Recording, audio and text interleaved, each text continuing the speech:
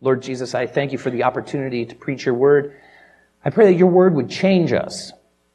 I pray that you would send your Holy Spirit to penetrate deeply into our hearts, into our bodies, into our minds, to change who we are, transform who we are. That in all times, but especially in times of crisis when the world is going crazy, that we would be stout-hearted Christians, immovable, steadfast, content, happy, and generous, because we're filled with your Spirit, and we don't fear anything that can happen to us, because you are God, and we love you. So we pray all these things, and ask that the preaching of your word would grow us in spirit and in truth. Amen. So Isaac preached on the parable of the talents last week.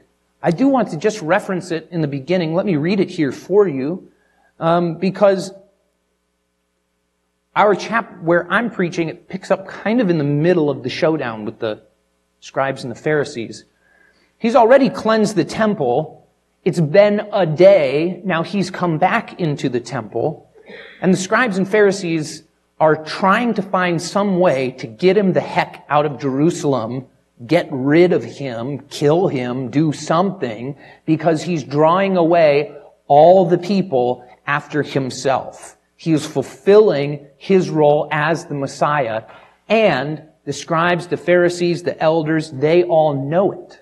They know that he's the Messiah, and they're scared about what that means for them, because they have already pitted themselves against him. It would be kind of like this. You know how we live in kind of a heightened bipartisan time? Imagine somebody running for president or whatever who's not affiliated with any party that everybody likes and is winning not just the popular vote but the electoral vote. You would see the entire existing system turn against that individual, because the biggest threat to the whole political system is someone who's independent from the existing political system. That's why all of politics, in America at least, we want someone to fit neatly onto one category or another. And that's the way that would be like, they had that in that day. There were scribes, there were Pharisees, there were Herodians, there were elders. They each had their own kind of flavor, and Jesus was like none of them. Like none of them. And so they're going to try to pin Jesus down into a specific party so that they can then slap labels on him and dismiss him, so that he can be part of the regular political process. And he's totally disinterested. So it starts in chapter 11 with the scribes and the Pharisees coming to him and saying, whose authority are you using to do these things? To cleanse the temple, to teach the people. You're stepping in like you're someone who has some authority. Tell us who's given it to you. Because the truth is, nobody had except for God. He couldn't say, well, the governor told me I have, here's my thing that tells you I can go about doing God's business. So Jesus just pushes a question back to them. Everybody knew that John was a prophet from God.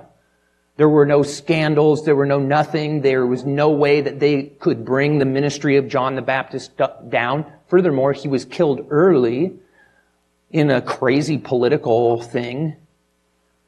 And so he was like a martyr to the people. So Jesus just flipped it back on them and said, well, why don't you tell everybody about what you think about John? Because John was also independent from the system. He never made his way to Jerusalem. He was kind of wise, stayed out in the boonies. People came to him. The scribes and the Pharisees never came and got baptized by him. They never joined his little thing to repent of sin. Well, there amongst all the people, they couldn't say, oh, we don't think John said. They were kind of trapped. And so they said, well, we're still not sure. Jury's still out on that one. So then Jesus starts, there is not just a battle of wills, a battle of wits, but Jesus is starting to drop big statements, not only to the Pharisees, but also to the people about what's about to happen.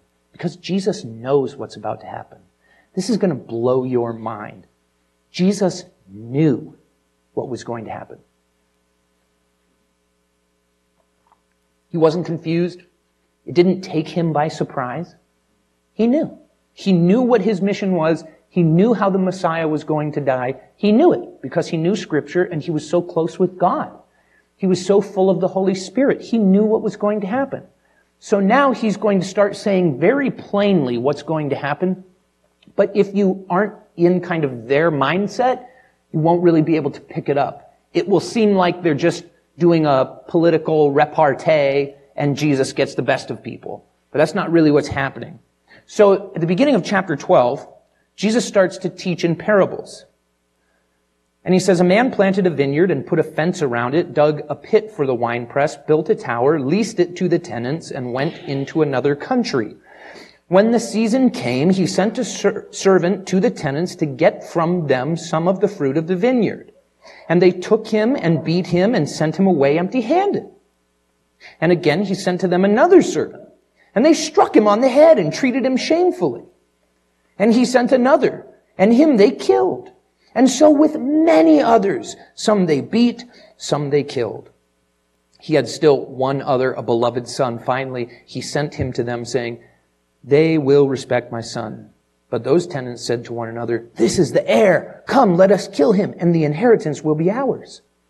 And they took him and killed him and threw him out of the vineyard.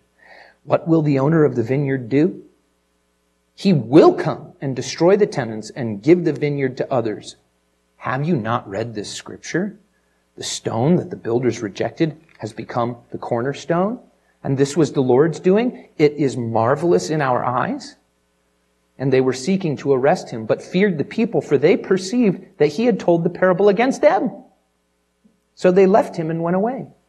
Now, Isaac did a marvelous job talking through this parable. I don't feel the need to remind the whole thing, but Jesus is saying very openly, he's turning into the Bible that he had at that time, which is what we call the Old Testament, and he was just saying, let's look at Scripture together. Let's do that. And he's just telling us a parable that comes right out of Scripture, out of the book of Isaiah. And then they understand that Jesus is talking about them.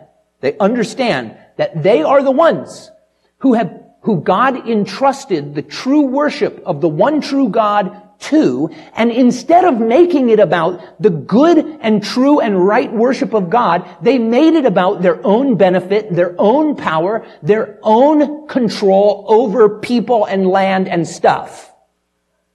They really thought, that if they did a good enough job manipulating the world around them, that God would have to use them. And it really ticked them off that God would send someone who didn't care that they were such marvelous manipulators.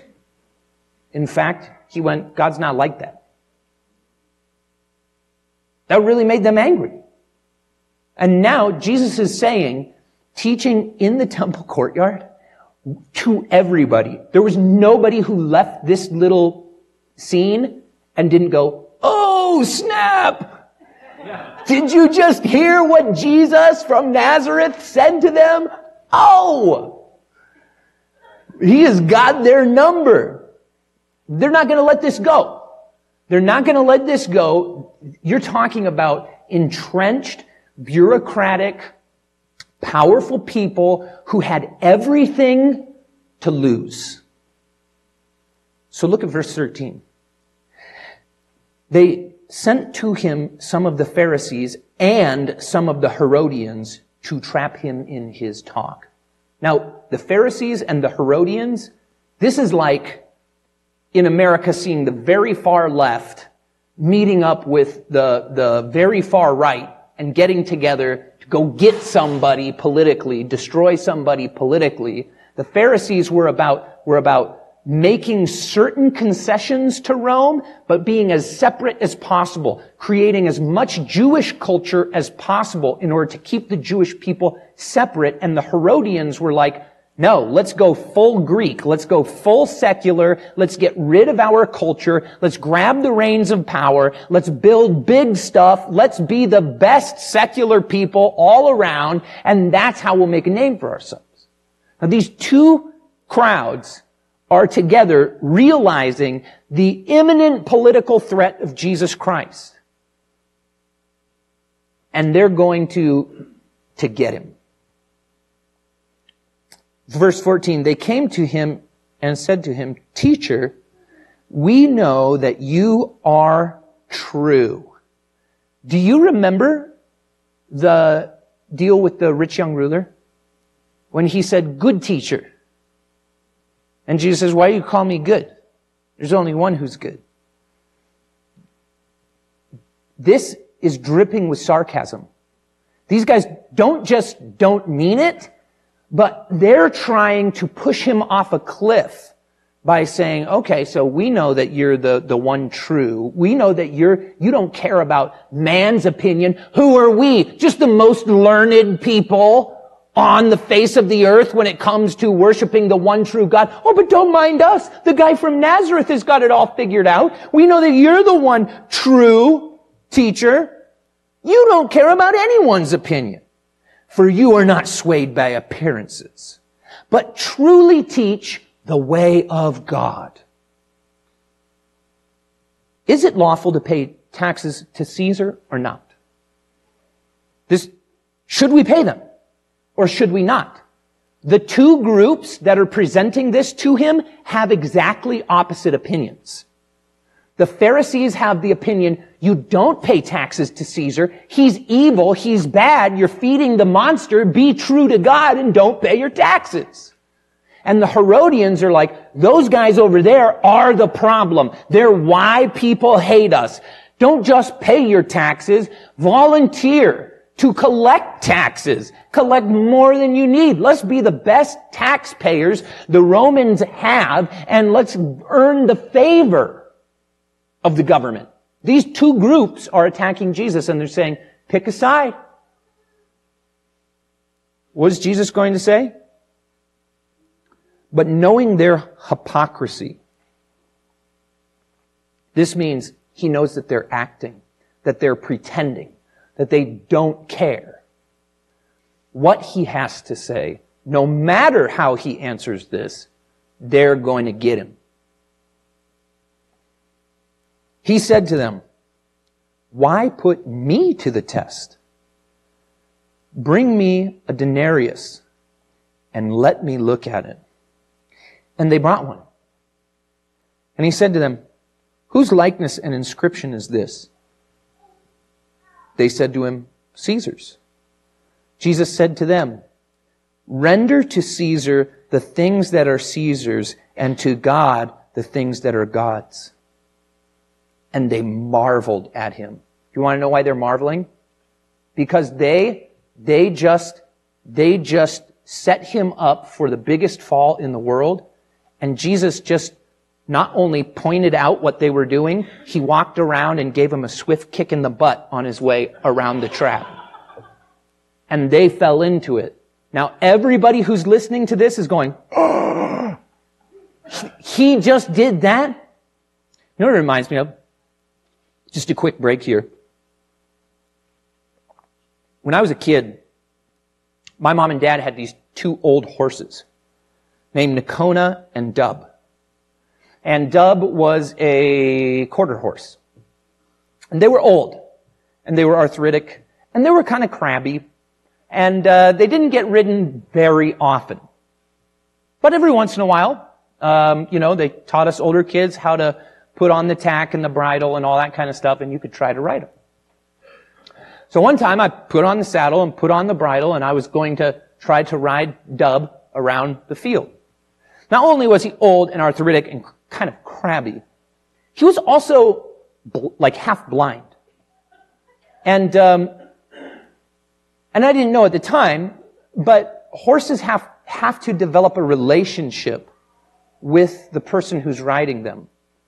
And so, being like 12 or 13 or whatever I was, Dub did not trust me and my judgment. So we're going out into the field, and I had seen my mom run the horses across the field from one end to the other at a full gallop. And all I had ever done was just canter with the horse. If you've ever taken a horse on a canter, it's awful. It just beats your kidneys. You're just like bouncing like this. Or you walk, and I didn't walk, and I really didn't want to canter, so I pointed, I got to the edge of the field, and over by the road, and I pointed him across to try to get through the fence line all the way to the other end of the 20 acres. And I gave him a kick, and he started walking, gave him another kick, and he started cantering, gave him another kick. He didn't really want to start galloping, but I was insistent, no, go, go, go! And so he started galloping. And he started going, and I'm trying to kind of aim him with the bridle at the gap in the fence. And as I got closer, I could see there was a big ball of wire that was kind of in the gap of the fence. And I was trying to steer him around the wire. But he didn't trust me.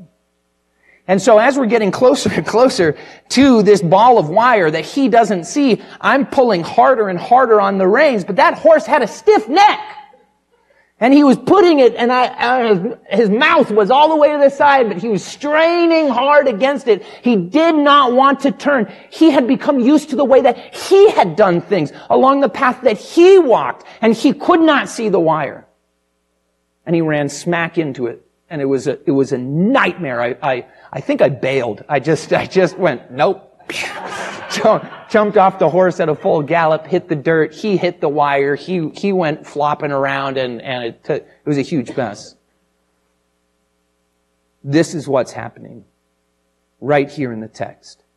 Jesus is trying to steer the people and their leadership around the ball of wire, but their neck is stiff, and they won't. They won't. People get like that. When they feel threatened, when people feel like their backs are against the wall, they become totally uncharitable. They become totally miserly. They grab onto the things that they think are theirs, and they put out their claws, and they will viciously attack anyone that they think is going to threaten it. They're not done with Jesus. They're determined to take him down. Here come the Sadducees, verse 18. The Sadducees came to him who say there is no resurrection. The Bible is just giving you the heads up of what is in their creed, because there were people who were going to be reading the book of Mark who'd never heard of the Sadducees. So they say there's no resurrection. After you die, that's it. You're a hunk of meat with a brain that works or thinks it works. And one day that meat's going to just stop working, and then it's over. It's done. That's what they taught. How did they get there from the faithful worship of the one true God? Well, they're going to show us. They asked him a question, saying, "Teacher, Moses wrote for us that if a man's brother dies and leaves a wife, but leaves no child, the man must take the widow and raise up offspring for his brother." Remember, we did this in Deuteronomy, the levirate marriage in Deuteronomy chapter 25, 24 and 25. The problem was, widows in the old days, the orphan and the widow were people who did not belong to a house. They had no ability to self-rescue because of the way the society was structured. And so, if a woman's husband died, his brother would go in and give her a child so that that child could then be a male heir who could conduct the business of the household, and that widow would now have an ability to operate in the world. It was God's way of rescuing people who had no rescue. There is never a record of a levirate marriage happening more than once. Did you know that? That every time in which there is a levirate marriage, God has seen fit to give a male heir to the widow. but not in their hypothetical situation. Verse 20. There were 7 brothers. The first took a wife. When he died, left no offspring. The second took her and died, leaving no offspring. And the third likewise. Boy, you can't really count on God's grace, can you? Not in their world. What if the first one, then the second one, then the third one? And the seven left no offspring. Last of all, the woman also died. In their world, their reality that they're living in, God is incredibly inhospitable. He doesn't care about you. You go in to do the right thing, to take care of the widow. He's not going to care about you. He's not going to care about the widow. When they die, what's up? No, they had made up this situation. It's called a hypothetical situation. There's no record of this ever happening. It only shows their view of God's generosity and God's ability to rescue and save. So now, in their hypothetical situation, every single one of them is dead. Verse 23. In the resurrection, when they rise again, whose wife will she be? For the 7 had her as wife.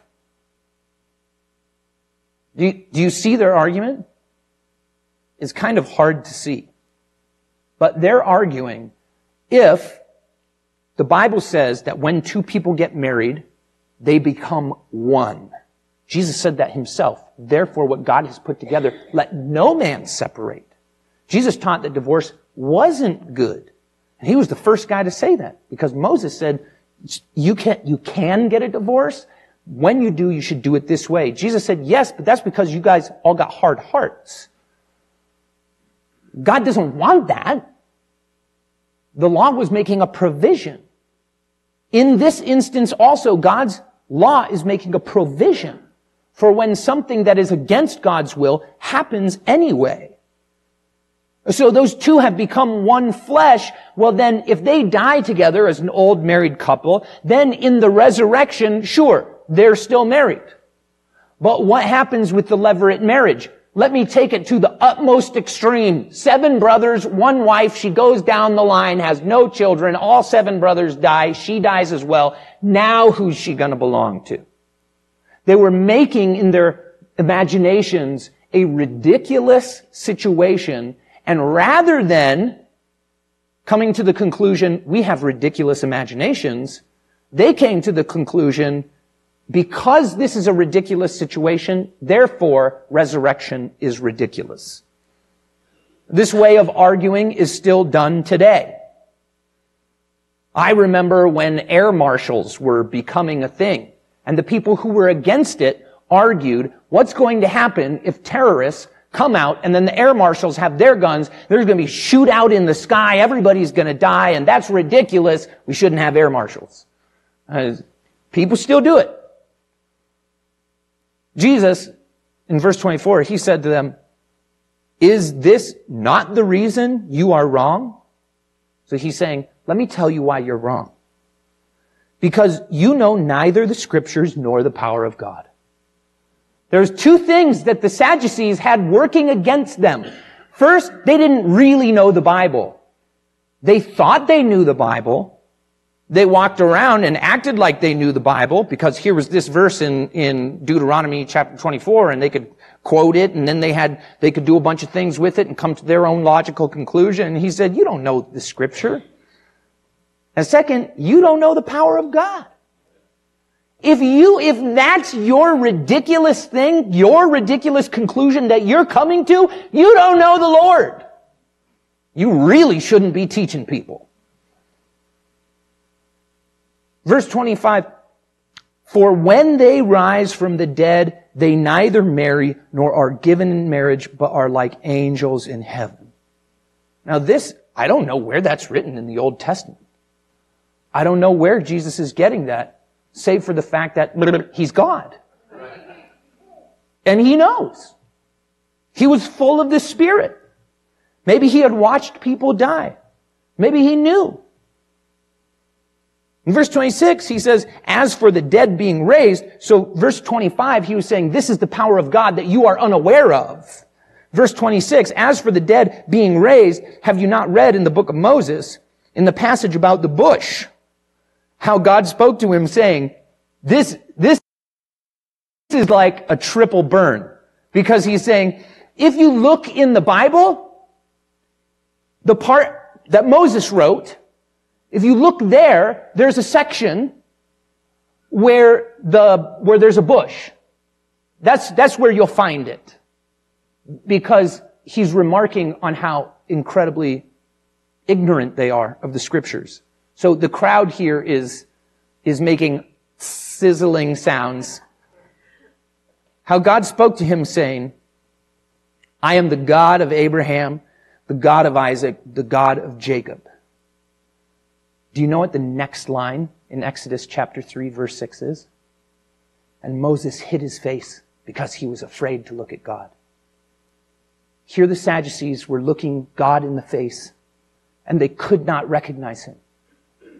And they're quoting from a Bible that recognizes him. Their ignorance is so completely out of this world, Jesus is flabbergasted.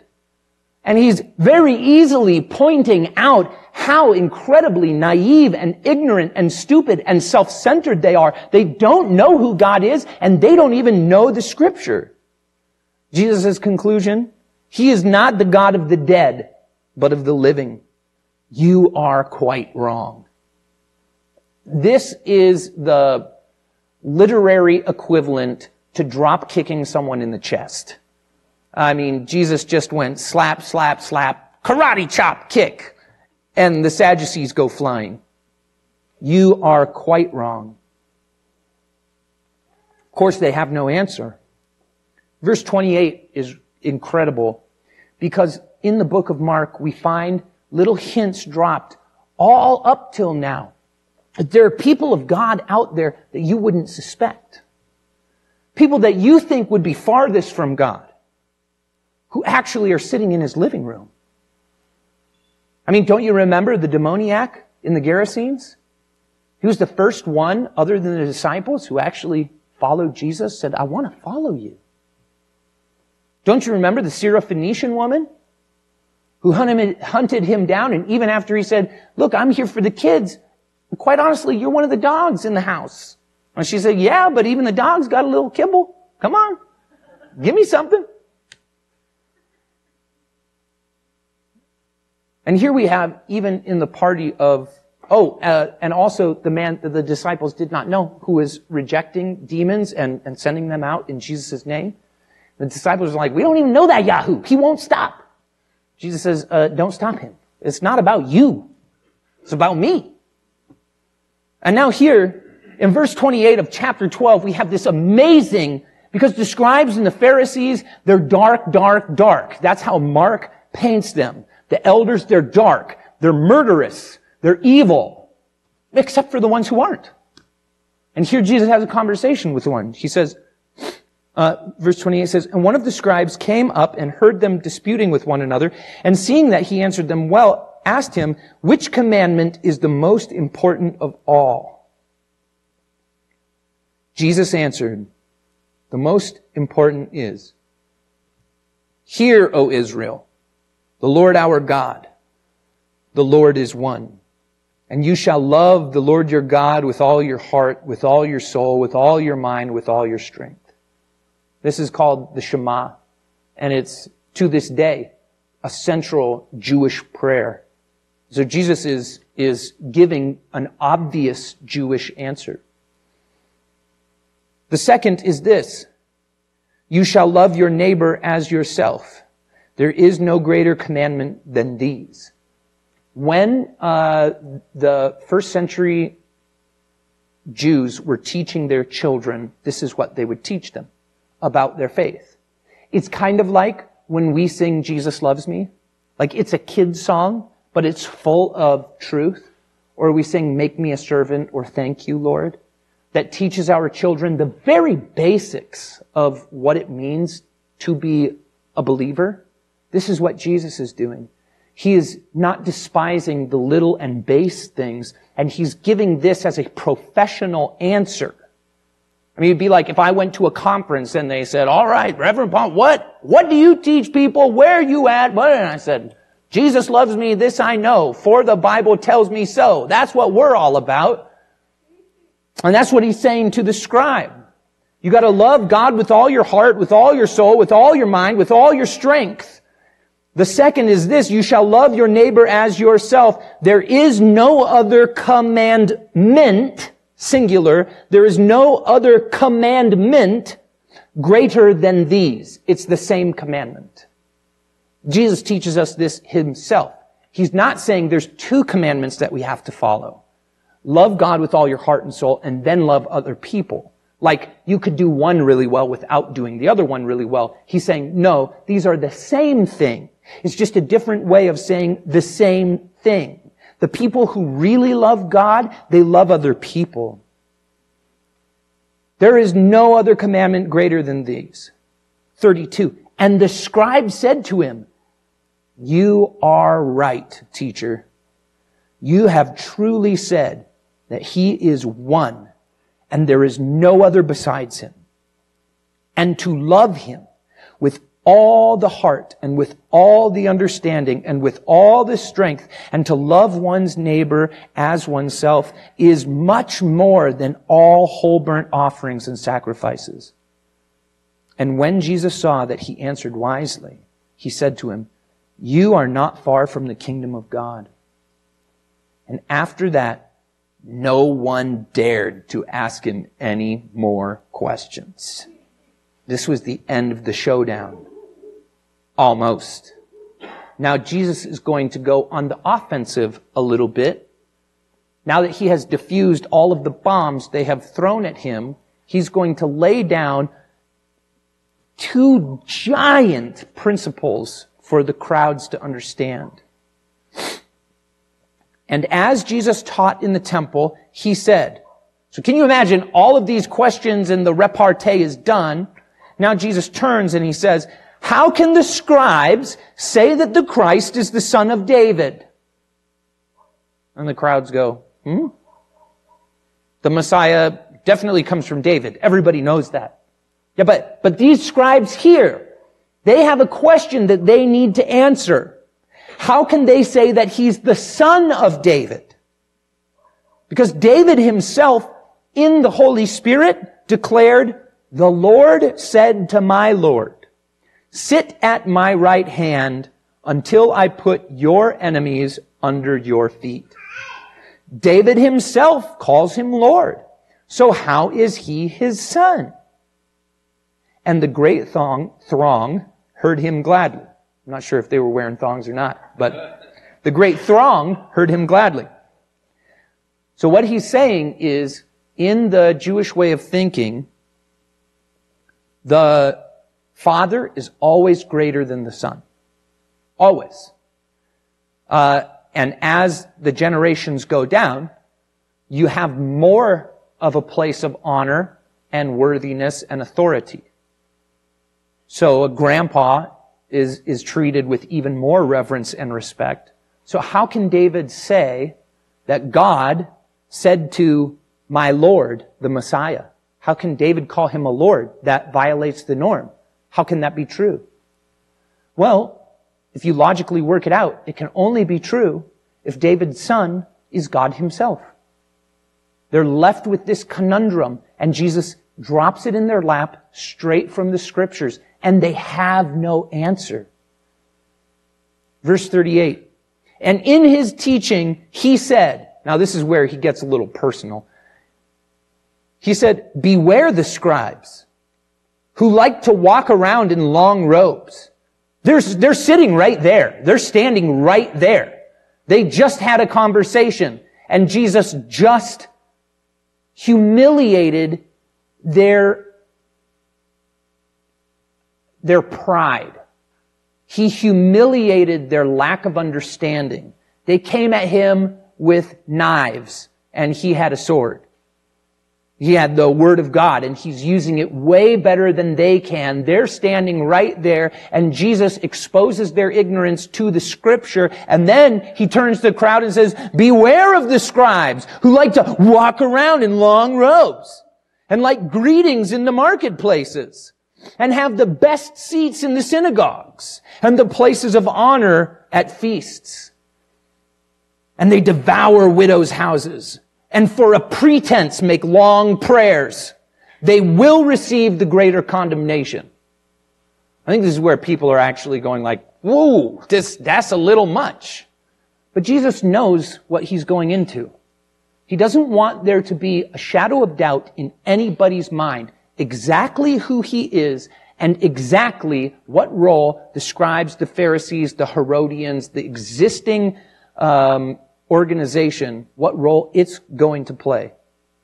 Now, he's in the temple and he goes and sits down right across from the offering box. Imagine if I stopped preaching and I walked around here and I started watching the tithe box. And you all on your way made a habit on your way out or on during the day to drop offerings in the box. He sat down opposite the treasury and watched the people putting money into the offering box. Many rich people put in large sums. And a poor widow came and put in 2 small copper coins, which make a penny. And he called his disciples to him. And he said to them, truly I say to you, this poor widow has put in more than all those who are contributing to the offering box.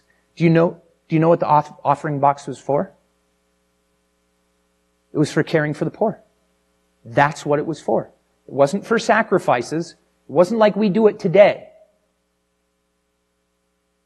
Actually, it was very similar to how we do it today, except today, all of our giving goes in one place, and they would put it in different avenues. They took care of the priests, they took care of the temple, and they took care of the poor. The offering box was the place in which they put their money to care for the poor. And here's a poor woman who has no house, has no income.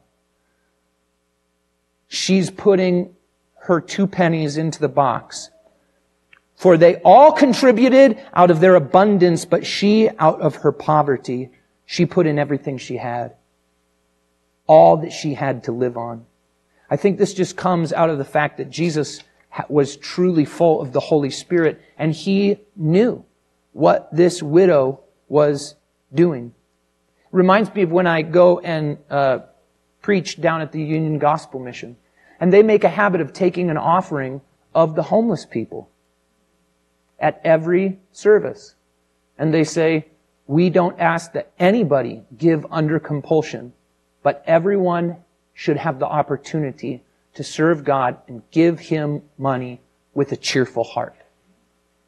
And they pass it among the homeless people who are there using the services of all the money that people give to take care of the poor, but it's important that the poor people give too.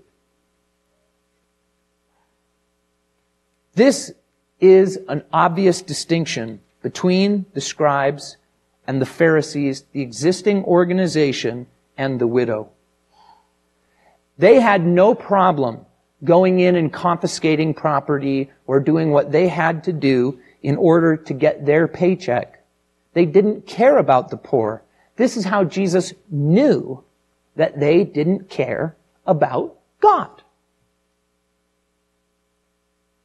This widow outgives everyone because God doesn't care how much you give.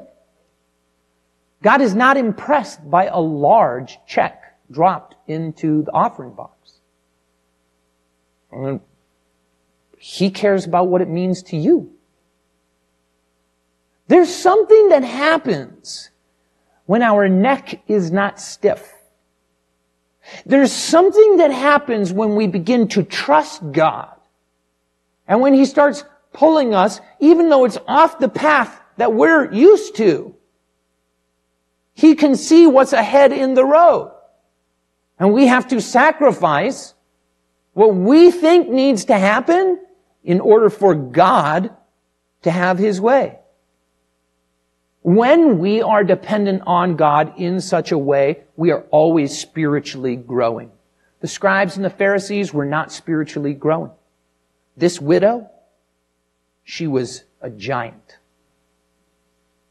And I think that oftentimes God uses the poor and the humble, those who are willing to sacrifice. And for some reason, because we're human, it's easier to sacrifice when you're poor.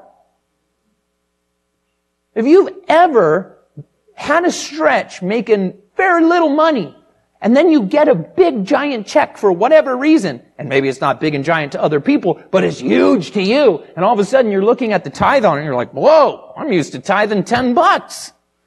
You know? $100 is a lot of money to be dropping in the plate. $1,000 is a lot of money to drop in the plate. $10,000 is a lot of money to drop in the plate. And it is. But it's no more than the $10 ever was.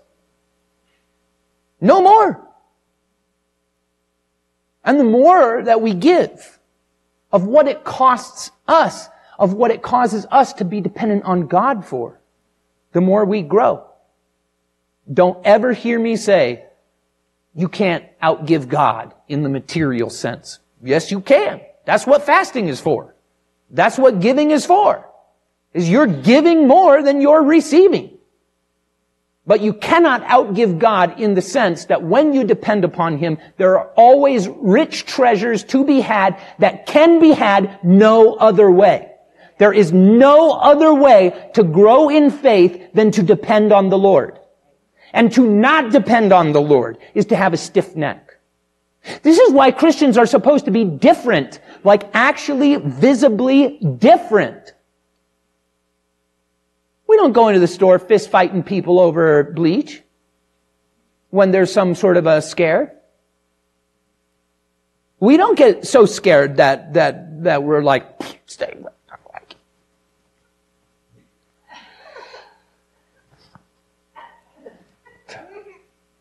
We don't do that. We don't do it because we depend on God. And we know that the more that gets taken from us, the more we have an opportunity to give it away right before it gets taken. Christians have the ability to submit to God through whatever it is that's taking. We can say to the tax man, I'm giving this to God. Yeah, I'm sending it into the IRS, but actually I'm choosing to say, God, this is my sacrifice to you. We can say, I'm going to go without whatever it is because I'm sacrificing that to you, God. Learn from the widow. What would our lives be like if we were like Jesus? He's on His way. He's hours away from the cross. Hours. And He's giving of His time, His attention to the people who are about to be screaming at Him and whipping Him and spitting on Him and making fun of Him and stripping off His clothes and whipping Him and killing Him. He's looking into their eyes. He knows what they're about to do. But He is so generous, so giving, even His life is not too much. Let us ask ourselves this question then, God, how can we more fully depend upon You? How can we fulfill Your great commandment to love You with all of our heart, all of our soul, all of our strength, all of our mind, love our neighbor as we love ourselves? How can we do that right now, this week? How can we care for other people? What would our neighborhoods, what would our church community, what would our own heart look like if we were generous because we're willing to depend on God? In His economy, this poor widow who gave everything, she's well taken care of. She can give everything. Because there are people all around who are giving too. Let's close with a word of prayer. Heavenly Father, we thank you so much for the opportunity to gather in your name. We pray that you would keep that opportunity open to us. We pray that you would teach us to be generous, teach us to depend on you, not to have a stiff neck, not to be so driven by our needs, by our wants, by the path that we are used to, that we are unwilling to go around a ball of barbed wire. Help us to trust you. Help us to depend on you. Show us some small measure, some just one penny adventure where we can put our dependence and our trust on you by loving other people. God, cause our reputation to be your reputation. That people would know that you are alive, that you are good, that you are worth following by our words, by our actions. And God, bless us as we go. We pray for our world right now, which seems so upside down, which seems so full of fear. Would you use us as a balm, as a salve, as good, hearty, and cheerful medicine? We pray your blessing on each and every one of us. Amen.